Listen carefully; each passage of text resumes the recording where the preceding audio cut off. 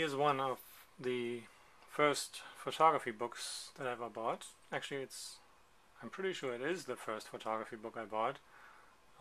Shortly after I got interested in fine art photography, and I discovered it at St. Mark's Bookshop in New York City on a sale table. I think I paid $10 for it, and it's called Philosophers by Steve Pyke. So I'm going to show you this book.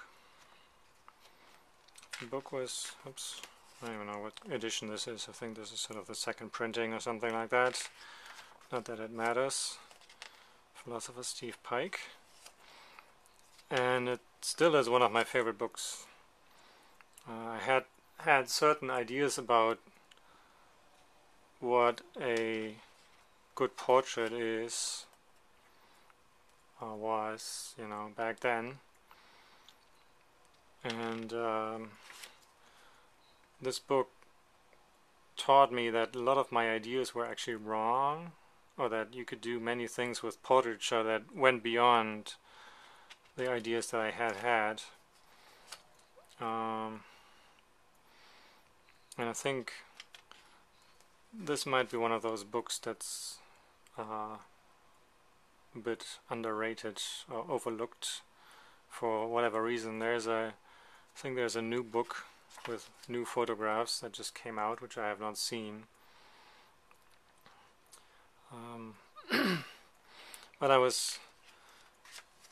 back then I was just struck with the fact that somebody would get so close, so unflinchingly close to these people and take these photographs, literally sticking the camera into their faces and showing all those details on their faces, the ginormous bushy eyebrows of the old men.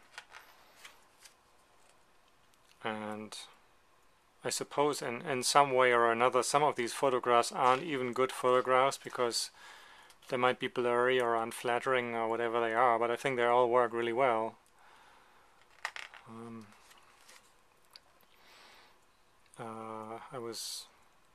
I was reminded of some of the work that Richard Avedon had done.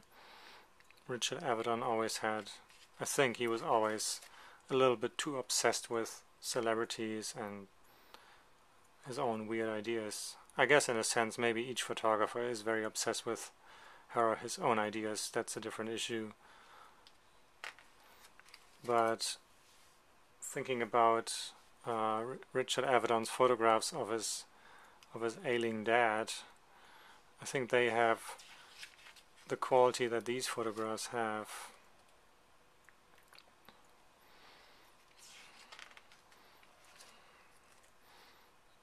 I don't know if you watch this in HD, you can maybe read the names off of the page here.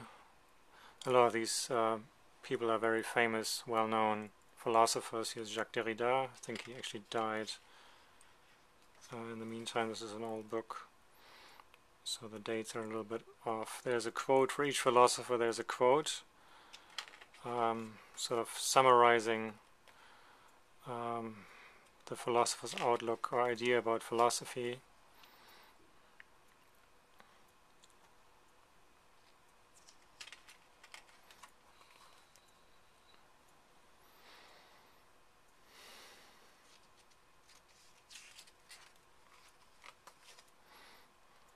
Some of them seem more posed than others. I suppose that's just what happens when you do portraits. But just, for example, to see the hair coming out of the ears, not photoshopped, just the way people are. I think I was very fascinated seeing that when I first saw this book. That's so interesting, and I still think Habermas, it is a very good book.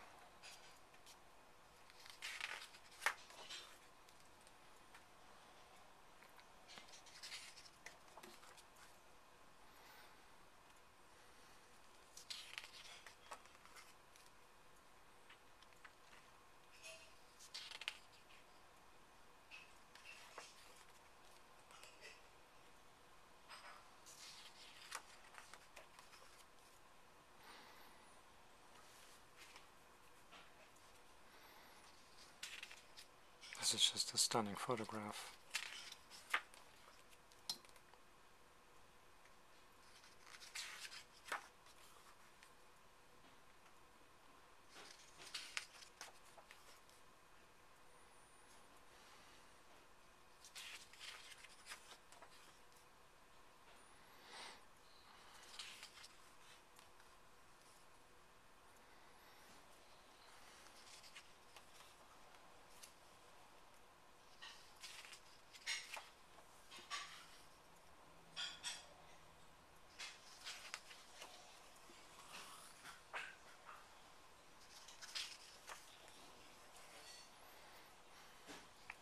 That's beautiful.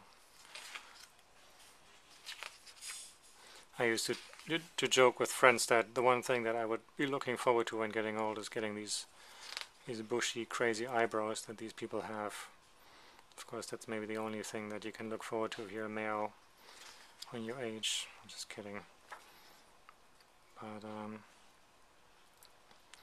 all joking aside, I think this is a book that certainly deserves to be more widely seen again.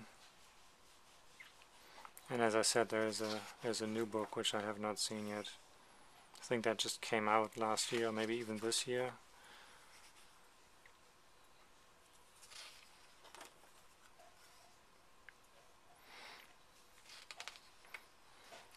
Of course, one aspect that I really like about this book is the fact that we are looking at philosophers,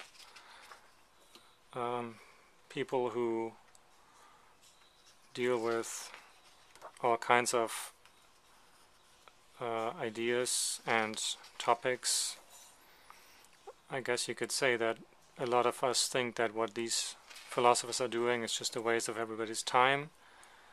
They're not contributing anything to the economy. And of course that's true in some way.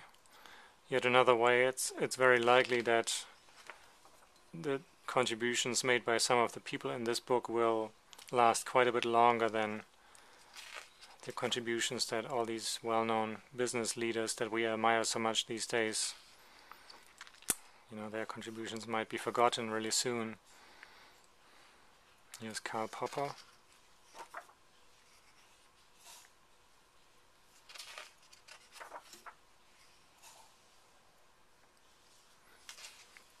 So there's that aspect of a photographer preserving that heritage of all these John Rawls, these people whose thinking has shaped our world in ways that we often don't realize.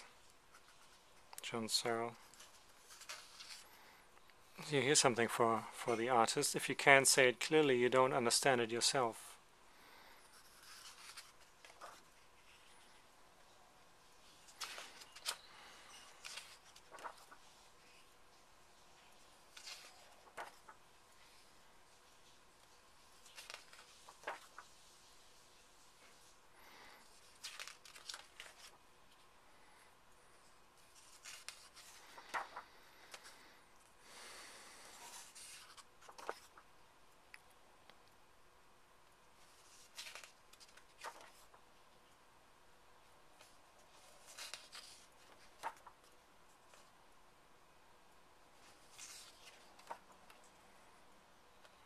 So this soft cover bends just a little bit too much for the presentation, but I think you can see this still really well.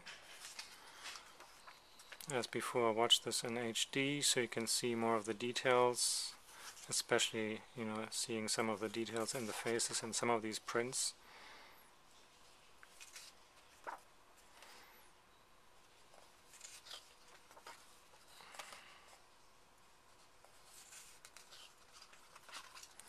And that's it. There's something else here. You can see these